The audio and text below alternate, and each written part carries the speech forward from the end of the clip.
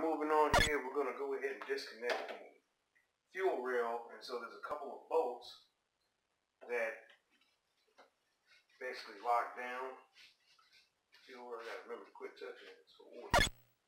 So there's two of them. We'll go ahead and start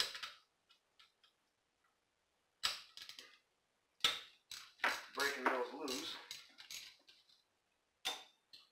There's another one here.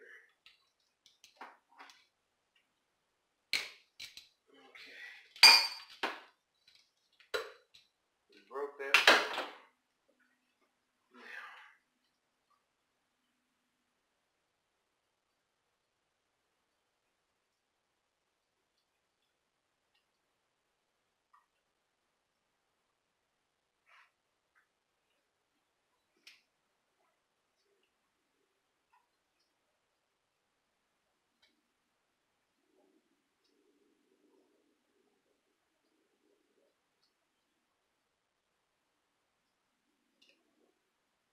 Okay, those are two 10mm bolts out of the way.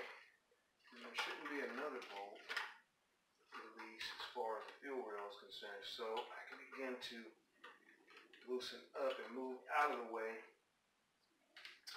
this fuel rail, because I'm going to need to get to the exhaust manifold that's in the back. But once this disconnects and pops out, I can swing all this out of the way. So we'll have more leverage. And I'll set these two to the side because I'm going to put those back on the posts that they come out of. In the meantime, you grab my handy dandy screwdriver.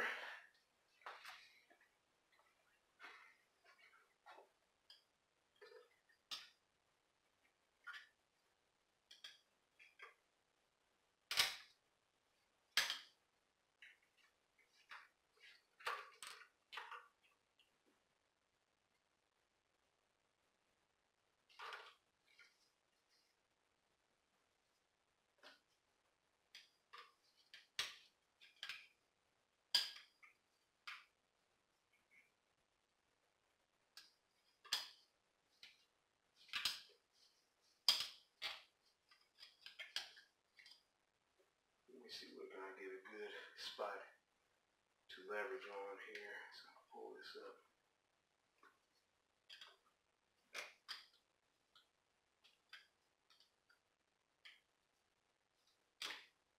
Not there.